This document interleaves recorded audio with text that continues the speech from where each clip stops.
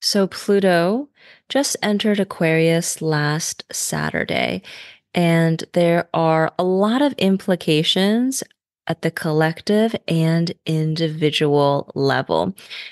So you've probably heard a lot of astrologers and astrology enthusiasts talking about Pluto in Aquarius and making a really big deal about it. Well, it is because it is a big deal. Pluto hasn't been in Aquarius in like 246 years. The last time it was in this sign was during like the American Revolutionary period for all my US listeners.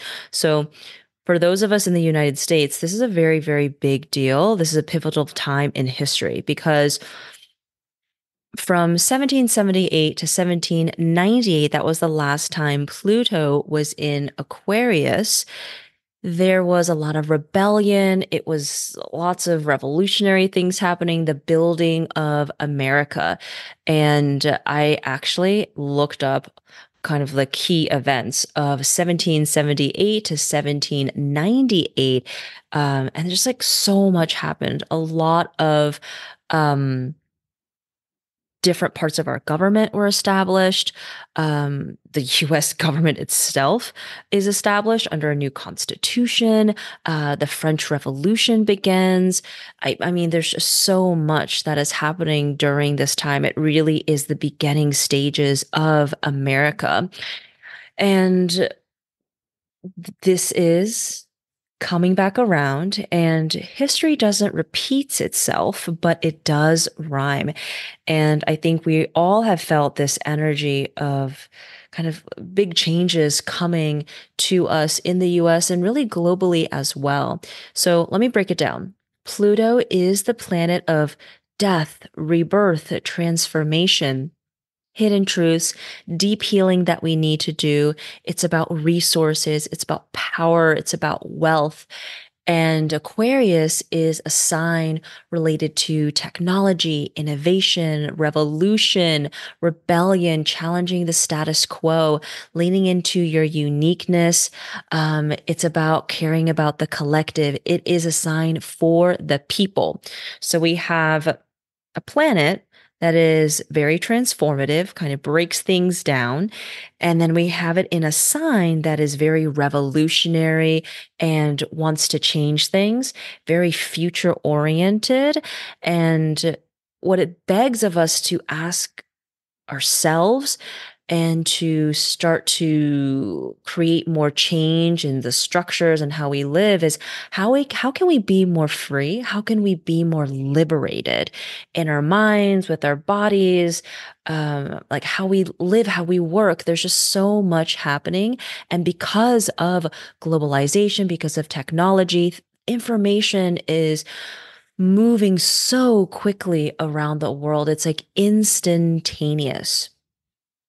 So we are again experiencing a very revolutionary time in the United States, but really this is affecting all of us around the world. We are starting to see what needs to be changed. So when Pluto was in Capricorn, we realized what was wrong with capitalism. Oh, like it's just the few that are really benefiting, amassing a lot of wealth. And now we've kind of seen all these different things, what corporations are doing, what's wrong, what's right, and starting to take all these insights, this information, these realizations, and creating change these next 20 years. Now, I'm not going to say like every single day is going to be very dramatic, but honestly, with the news cycle and how the news operates, it's already pretty sensationalist and dramatic. So it may not feel that different because they're always kind of making a big deal about something. And we've already experienced some of this energy with Saturn in Aquarius. Saturn's Aquarius, it just ended last March of 2023 after being in that sign for 3 years. Really asking ourselves to understand, like, what needs more structure, what needs to change. So you can think about during the time of the pandemic, we all experienced even more technology in our lives, friendships changing or dreams shifting, and, you know, understanding like more of a work life balance as well, and also understand like, hey, I actually really want to work from home. So think about some of the things that you experienced, you explored during Saturn in Aquarius. I can give you an idea of what's to come with Pluto in Aquarius. With Pluto in Aquarius, we are going to spend, a lot more time the next 20 years thinking about what needs to be changed and changing those things too. Because Saturn in Aquarius is a couple years versus Pluto in Aquarius is for 20 years, I feel like the intensity is going to be a bit different. And it's definitely going to be more of like a marathon. And it's not going to be up and down every single day, but kind of just in the background. And at the collective level, we're really thinking again about what does it mean to be free, to be liberated? What does it mean to really care for one another? And how can we dream of a better future for all and start to make that a reality? Technology is going to be changing our lives even more and being integrated into our lives in ways that we cannot even imagine, in good ways and bad ways. And when we are thinking about stuff at the individual level, there's a lot of transformation that can happen. So, you want to go to your free career astrology report. And if you haven't gotten it, go to yoursaturn.com to generate your free report. And then go to the third page, which has your birth chart, that wheel, that circle, and look for the sign of Aquarius. And that's going to be two squiggly lines stacked on top of one another. And you're going to see it at the start of a house. There are 12 houses, 12 pieces of the pie on your birth chart. And look for where the two squiggly lines are. And that's going to be the focus area for you where a lot of change and transformation is going to happen. So you are going to kind of burn everything down to some degree in that part of your life and build things up again to make things even better for yourself.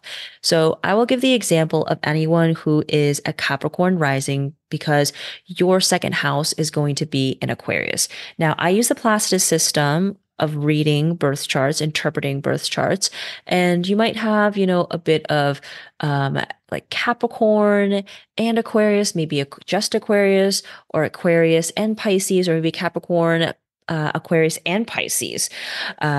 Because with Placidus, you can have one house have multiple signs in it, but we're going to make it easy. And we're just going to talk about the second house being in Aquarius. So for my Capricorn risings, this means that you will go through a lot of transformation when it comes to your money mindset, how you view money, your relationship with money, and self-worth, as well as how you use your resources. So you're getting major, major upgrades when it comes to all things related to money. There'll be a desire to increase your financial literacy and to make sure that you feel more empowered when it comes to money. And yeah, just tons of changes coming in that way. So now I'm going to move on to Sun, Moon, Rising, and North Node. So this is these are some very important placements because Pluto's in Aquarius. It's going to really affect my sun, my moon, my rising, and my north node friends, as well as anyone who has a lot of Aquarius in your chart. So if you see the word Aquarius or the number 11 more than 3 times in your chart properties in your free career astrology report, that means that Aquarius has a stronger influence for you. And so this Pluto in Aquarius is going to be activating those areas of your chart, of your life. So for my Aquarius suns, happy birthday, happy early birthday. This Aquarius season is going to be more transformative at times, maybe more triggering than others because we have Pluto in Aquarius. You're going to really start to wonder and think like, what do I want to create in my life? What dreams do I have for myself? And am I really honoring my truest self? Because as an Aquarius, I feel like all the Aquariuses that I've like read for, it has been difficult for them to really lean into their most unique self, especially if you're a younger Aquarius. And you're going to start to realize, okay, what really lights me up? And what communities, what causes, what issues do I really, really care for? And how can I spend more of my time and my resources devoted in like lifting up other voices or helping with like environmental concerns, or maybe it's like a local animal shelter, whatever that you really, really care about. So with my moon in Aquariuses, my Aquarius moons, you are going to be invited to have more understanding of your emotional world. And yes, you're always going to be thinking a lot, but also how do you combine the thinking and the feeling, kind of being more in your body, as well as understanding your boundaries, what your inner child needs, and really finding time to be alone and to be surrounded by the right people who also are dreaming big and are not superficial. Like Aquariuses, they are not surface level people. They are deep thinkers. They have big dreams. They really want to transform the world. They're rule breakers. They're rebellious. This is the time of rebellion. Now, for my rising Aquariuses, or Aquarians rather, your world is going to be changed in terms of how others see you, how you see the world, and how you want to show up. So your job can change in terms of the roles, the industries that you're in. You might really start to feel like that, like kind of initial feeling of like, maybe there's something else for me. I really want to explore something different. Maybe who I've been sharing with others is really not the only part of myself I want to share. I want to share some different parts of myself. Like really your world is starting to shift and change, and you're realizing that you might need to show up in a different way, or present yourself in a different way in order to achieve all of your dreams. Now, my North Node in Aquarius, friends, your purpose, your life lessons are going to be really activated to shift from the individual to the collective, and you understanding how to use your gifts, how to use your enthusiasm, your just very charismatic, magnetic part of yourself to benefit the people around you, the communities that you care for, and really, really listening to your intuition, your inner voice, and that you might be doing something completely different from everyone else, and that's okay. All of my Aquarius friends, all my friends who have Aquarius and 11s showing up more than 3 times in their chart, that means that one of your big lessons the next 20 years is going to be understanding that don't look at anyone else. Don't look at what anyone else is doing. Focus on you. Focus on your unique vision and how you see the world. There might be a technology product that you want to create, um, issues and causes you really want to devote your time to, nonprofits you want to start, or you really want to be spearheading a lot of change and transformation, inclusion and equity in your organization. So lots is going to be happening in the next 20 years. And I want you to look at your free career astrology report, or if you have your birth chart from another source, so that you can see, okay, where does Aquarius show up in my chart? And which of my planets are in Aquarius, so that you can understand what are some of the changes that you're going to start feeling right now at the start of the year. Like you may have made plans at the end of 2023 being like, okay, this is what I want to do. But if you have a lot of Aquarius in your chart, things might be turning upside down because you're like, this was my dream, but now I think my dream is something else. And I want you to take time to really process that grief, let go of what you thought you wanted to make room for what's to come. All right. I hope you enjoyed this episode. Let me know what you think. You know how to find me. And I also will have a bonus episode coming up this Thursday around epigenetics, my work with Dr. Laura, who's one of the founders of Body Intuitive. I've been working with her this past year.